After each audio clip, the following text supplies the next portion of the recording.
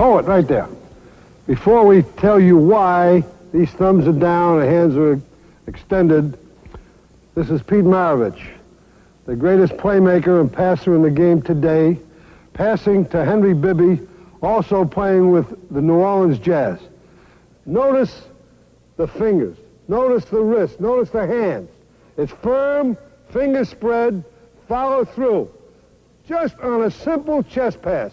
Now, Pete, in throwing that pass, do you really think about that when you do it, or does it become automatic? Well, actually it becomes automatic, but the three basic ingredients in throwing any type of pass is fingertip control, backspin, and follow-through. All right, now demonstrate the other few fundamental passes. All right, the four basic are the chest pass and the chest bounce pass. Well, you throw it two ways, either backspin or forward spin, like this. Well, what is your major purpose when you throw that bounce pass? Isn't it to get it right here? Try to get it right to the man's waist where he can handle it quite easily. That's the key. Too many people throw bounce passes and throw that ball away. Okay, the other two. Other two, basically the overhead pass, or like I like to think the greatest overhead passer in the game today is Wes Unseld, and he uses this mainly for outlet passes. And then your last one is the baseball pass, which is thrown, I like to throw it right from the back of the ear instead of winding up with it, because then you might have a baseball curl, right. So I keep it here, and I keep my left arm out for protection so that if I can bring it back, and I throw it straight out. We're going to show you some of these passes and some extra passes while these men are in motion. Now, Pete, show them some of those. Okay, basically going down on a break situation, I'll show the first one is between the legs pass, which I like to call deceptive passing instead of always telegraphing your passes. If you're standing right there on a 2-on-1 situation, I'm coming down, I'll try to throw a pass in this nature and throw my hand out, extend it like this, which I know you do not like. You know why I don't like it? Because too many people do it and don't do it successfully.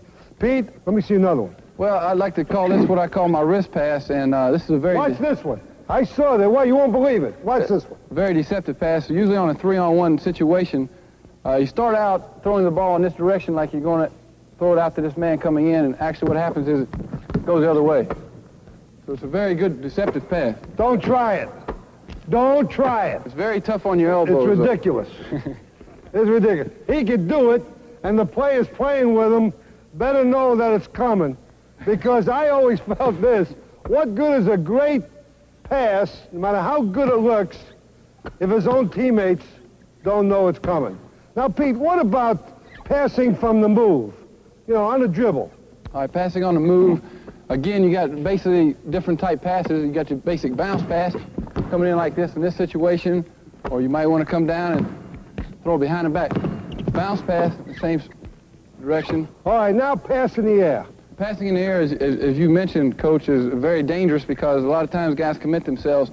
Most of the times what I like to do is coming off a pick situation where our center rolls, or coming down on a break where you can go up, put a shot, or pass to a guy if he comes out. Remember, the way the rules of basketball are, once he is in the air, he only can do two things, pass or shoot. He cannot come down.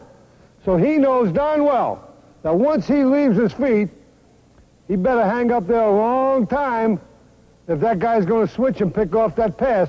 So he better be sure of what you're doing. Am I right? Correct. Too many people, especially on a high school level, they like to jump in the air all the time. And they don't become concerned when people intercept their passes. Now, I'm going to close this thing with one reminder. I've always had a philosophy on passing. The guy played for me, and like I told you many times, I don't care how you throw it. Over your head, between your legs, behind your back, any way at all, as long as the guy catches it. No pass is a good one unless you catch it.